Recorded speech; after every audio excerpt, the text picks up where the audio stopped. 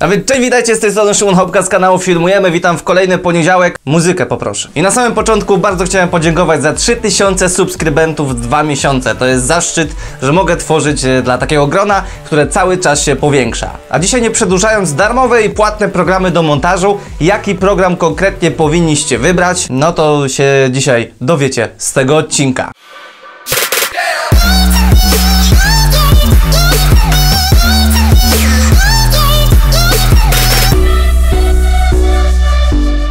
I słuchajcie, zaczniemy od programów, które nazywamy programami profesjonalnymi i płatnymi. Można powiedzieć, że takich programów jest 5 na rynku. Będzie to Premiere Pro, będzie to Sony Vegas Pro, będzie to Avid Media Composer, będzie to Helios i będzie to Final Cut Pro X. I wszystkie te 5 programów to są bardzo dobre programy do obróbki wideo. Wszystkie posiadają zaawansowane narzędzia, które będą wykorzystywane przez użytkowników zaawansowanych, tak zwanych profesjonalnych. Każdy z tych programów jest na tyle rozwinięty, że abym podawał jakieś różnice, to bym musiał spędzić tutaj 15 minut. I tak naprawdę różnice pomiędzy tymi wszystkimi programami są żadne. We wszystkich możemy montować w 4K i finalnie wyrenderować te 4K, żeby na przykład pokazać twojej babci filmik z jej urodzin 60. Obsługują one większość formatów i większość plików. Mają one obsługę tak zwanych proxy, czyli na przykład dostajecie materiał z Reda w 8K Helium i wasz komputer nie jest w stanie wyciągnąć takiego materiału, bo przecież takiego materiału nie montujemy w 8K. Dlatego potrzebujemy proxy, żeby zrobić z tego 8K na przykład Full HD, montować Full HD i wyrenderować to na przykład w 8K. To tak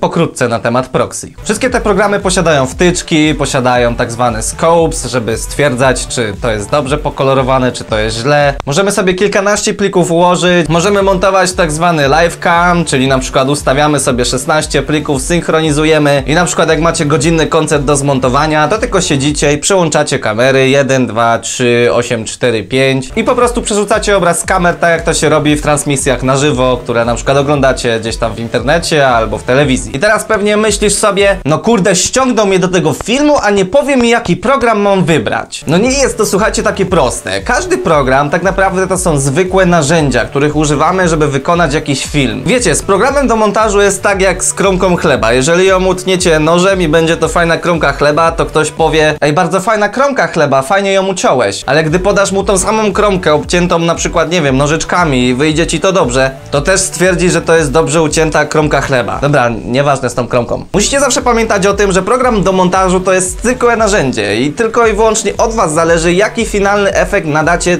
waszemu filmowi. Wszystkie z tych 5 programów posiadają bardzo podobne i bardzo zbliżone do siebie narzędzia. Dlatego wybranie jednoznacznie na przykład Premiera Pro, i ja wam powiem, że wybierzcie Premiera Pro, byłoby trochę nie na miejscu. Tylko ze względu na to, że każdy z tych programów jest po prostu doskonały. Ale żeby nie zostawiać was bez tej bardzo ważnej odpowiedzi na samym początku, bo ten film kieruje do tych, którzy dopiero stoją przed wyborem swojego programu do montażu, to jeżeli na samym początku już wiecie, że chcecie montować filmy, że chcecie tym się zajmować na co dzień, że chcecie z tego żyć, zarabiać pieniądze poprzez tworzenie filmów, to niestety na rynku pracy najwięcej ofert znajdziecie na montażystę, który ogarnia w pełni środowisko Adobe, czyli w siłą rzeczy Premiera Pro. Bierze się to z tego, że Premiere Pro posiada bardzo dużo gotowych już rzeczy, które możemy po prostu pobrać, dać do naszego projektu, zedytować i wysłać na przykład klientowi. Będą to jakieś gotowe efekty przejść, jak na przykład zoom in, zoom out od Chung Ha. Tutaj gdzieś jest karta, możecie zobaczyć, jak się to robi. Będą to gotowe na przykład napisy, które dodajemy na początek albo dodajemy w czasie filmu, nazywamy to wtedy lower thirds,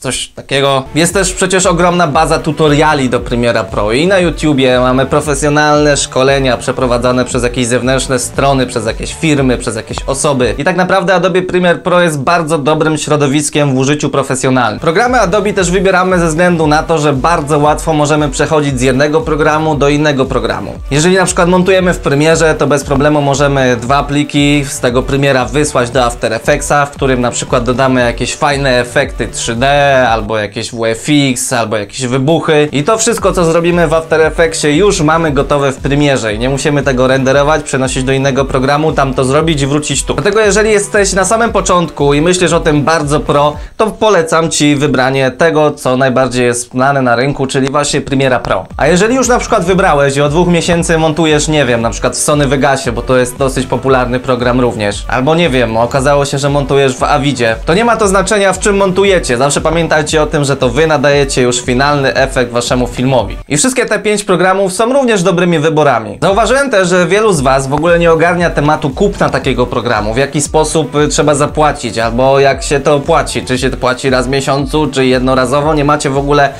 totalnie pojęcia, w jaki sposób się to odbywa. No to ten film również jest dla was, żeby wam to wytłumaczyć. Mamy dwie możliwości kupna programu. Pierwszą możliwość to jest tak zwany abonament, subskrypcja, czyli w przypadku na przykład programów Adobe płacimy co miesięcznie w granicach 106 zł. Niestety ta cena waha się od tego, czy na przykład jesteś studentem, czy na przykład masz w pakiecie 4 programy od Adobe, to ta cena też jest inna. Czy na przykład nie masz firmy, albo masz firmę, to ceny też się różnią. Jednak dla takiego zwykłego użytkownika, jeżeli chodzi o Adobe Premiere Pro, to płacimy w granicach 110 zł miesięcznie. Mamy pewność, że ten program, który posiadamy, jest cały czas zaktualizowany, nowiutki, wychodzą do niego tak zwane update'y, poprawiane są jakieś dziury, jakieś luki, coś jest dodawane. Mamy też możliwość w przypadku innych programów kupna od razu w pudełku naszego programu i posiadania go już do końca życia. Tylko w pewnym momencie często zdarza się tak, że ten program nie będzie już obsługiwany, czyli nie będziesz mógł już go update'ować, bo wyjdzie na przykład wersja 15, a ty kupiłeś 13. To teraz pokażę wam w bardzo prostej formie tabelki, co ile konkretnie kosztuje.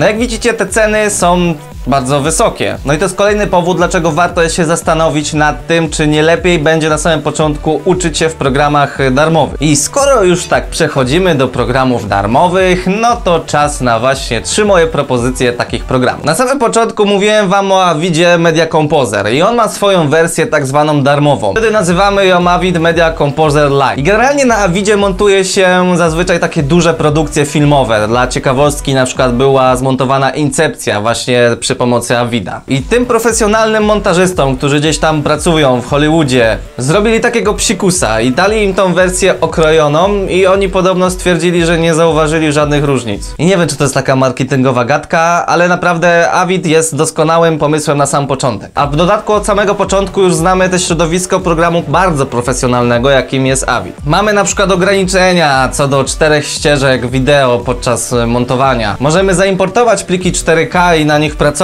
ale finalnie do 4K nie możemy już wyrenderować pliku. No ale na sam początek myślę, że to jest doskonałe rozwiązanie, jeżeli nie macie kasy albo nie chcecie kupywać pełnej wersji, na przykład Premiera albo Sony Vegasa, bo po prostu stwierdzacie, że albo szkoda kasy, albo tej kasy po prostu nie macie. Drugą moją propozycją będzie DaVinci Resolve Lite. I tutaj taka ciekawostka, że większość filmów, które oglądacie w kinie, właśnie ma stworzoną korekcję kolorystyczną i color grading w tym programie. Czyli uproszczając, po prostu większość tych filmów jest kolorowana w tym środowisku. Sama firma Blackmagic, która stworzyła środowisko DaVinci, jeszcze do tego środowiska można sobie dokupić na przykład takie wielkie konsole do color gradingu. Ale również w tej wersji okrojonej możemy po prostu montować liniowo. Możemy sobie tam wrzucić pliki, możemy wyrenderować, możemy już kolorować. Zaczynamy montować i zaczynamy kolorować już wtedy na programie, który, jeżeli kupimy go w wersji Pro i będziemy w nim mistrzem świata, to na pewno w przyszłości wam się to będzie zwracać. A trzecią moją propozycją jest tak zwany Lightworks. Jest to znowu program, który jest darmowy, ale ma on też swój odpowiednik w wersji Pro, czyli płatnej. Z tego co się zorientowałem, ten program jest dosyć specyficznym środowiskiem, ale niemniej jednak jest to doskonałe środowisko na sam początek. A teraz bardzo chciałbym, żebyście posłuchali moich wniosków i sobie je wzięli do serca. Jeżeli na samym początku chcesz wybrać program i czujesz się w tym temacie jak ryba w wodzie i chcesz pracować i żyć jako filmowiec, to wybierajcie programy już profesjonalne, już te płatne. Niestety, jest to całkiem drogie, ale na pewno wam się to zwróci. Ze względu na to, że od samego początku poznajecie środowisko, które jest po prostu profesjonalne i dzięki temu, jak już sobie wymasterujecie tego skilla, czyli będziecie naprawdę wymiataczami w danym środowisku, to później będzie wam o wiele łatwiej na przykład znaleźć pracę na stanowisku montażysty, będziecie mogli montować jeszcze bardziej zaawansowane produkcje. Natomiast jeżeli jesteście zwykłymi hobbystami, jeżeli co jakiś czas sobie montujecie jakiś film i po prostu takie środowisko profesjonalne jak Sony Vegas, Avid, Edius,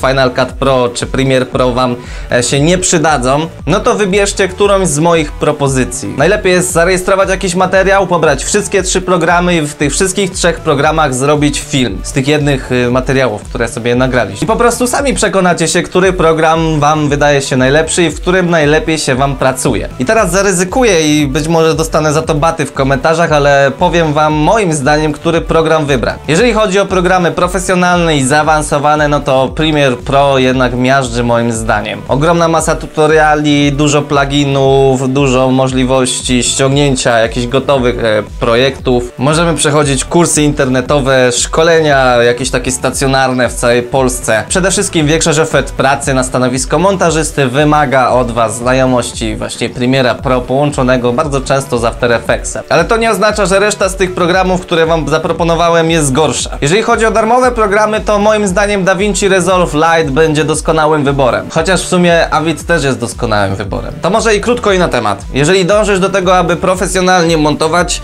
to wybierz darmowego Avida na sam początek. A jeżeli chcesz montować, ale bardziej kolorować, to wybierz DaVinci Resolve'a. No i słuchajcie, to by było na tyle. Nie zapominajcie tylko o tym, że to są zwykłe narzędzia, których używamy do zrobienia czegoś. I można stworzyć świetny film przy pomocy darmowego Avida, ale można ten sam film również stworzyć za pomocą Premiera, który jest już płatny. I zawsze pamiętajcie o tym, że trzeba mieć w głowie pomysł, jeżeli montujecie cokolwiek, i róbcie tak, aby inni na świecie użytkownicy, którzy będą przeglądali wasz film, po prostu go pokochali. Ale ja ładnie mówię, jak jakiś motywator dzisiaj jestem. No i słuchajcie, to by było na tyle. Ja bardzo was proszę, napiszcie w komentarzu, z jakiego wy programu korzystacie w montażu waszych filmów. Być może montowaliście przez 2 lata na Sony Vegasie, a później zmieniliście to środowisko na Premiera Pro. Być może montowaliście na Macu Final Cut Pro X i stwierdziliście, że coś wam się nie podoba i zmieniliście ten program na przykład na Avida. Jeżeli macie ochotę, to ja z chęcią poczytam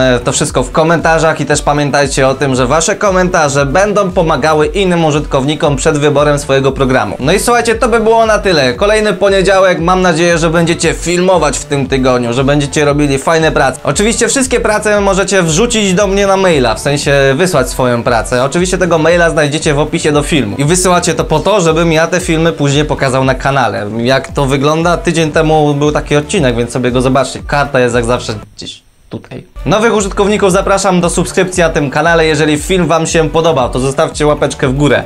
A jeżeli się wam nie podobał, to zostawcie tą łapeczkę w dół. No i oczywiście nie zapominamy o tym, że jest również grupa na Facebooku, w której wszyscy dzielą się swoimi informacjami, albo sprzedają sprzęt, albo pytają się, jaki sprzęt wybrać, albo co kupić. To w opisie do filmu również jest link do tej grupy. No i co? Ja się z wami żegnam. Mam nadzieję, że ten film się podobał i że widzimy się w kolejny poniedziałek znowu o godzinie 18. Także ja się z wami żegnam. Trzymajcie się. Na razie, cześć.